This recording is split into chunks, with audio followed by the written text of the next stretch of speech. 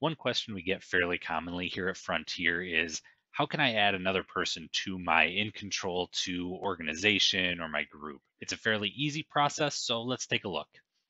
Here we have our organization level, so we'll add somebody to our organization.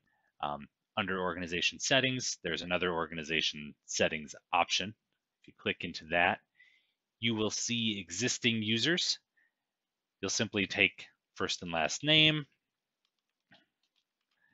email address,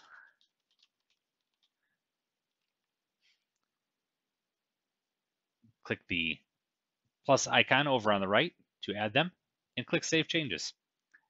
They'll get a message from InControl 2 letting them know that they've been added to that organization and a link to access it. Let's say, though, that we want that person to only have group access rather than the organization access that we just gave. For that, you'd need to go into one of the groups and really do the same thing. This is under the Settings tab. You have Group Settings. You'll see the same organization options, but you can create that user as a group user.